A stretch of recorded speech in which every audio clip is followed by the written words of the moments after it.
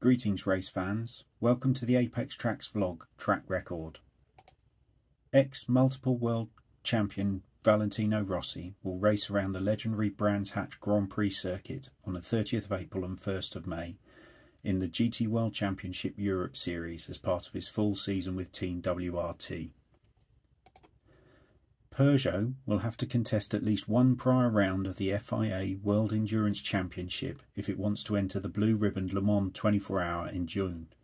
The new Peugeot 9X8 Le Mans hypercar will be required to race at either the Sebring 1000 miles season opener in March or round 2 at Spa in early May if the French manufacturer is allowed to take up its two WC entries for the double points round on the 11th and 12th of June.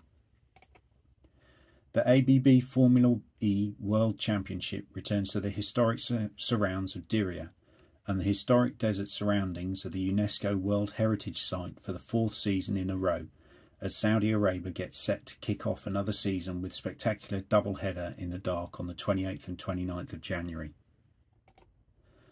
Formula 1 and Indy 500 champion Jacques Villeneuve plans to take another shot at winning the Daytona 500. He spent some time at Daytona International Speedway driving the number 27 Ford in a next-gen test for Team Haysburg. More action coming as the Yas Racing Series returns in round 2 next week. Taking it onto the track are F4 UAE Formula Regional Asian Championships and 24 hours with Hankook's 6-hour Abu Dhabi and Gulf Radical Racing Cup.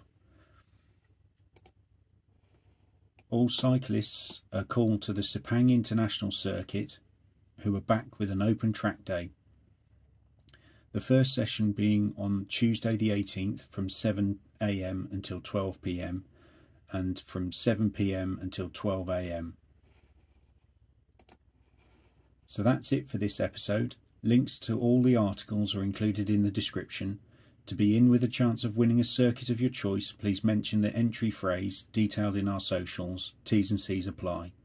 Please get in touch via the usual channels if you'd like to contribute or join us in the next episode. This has been an Apex Traxs production. Thank you for listening.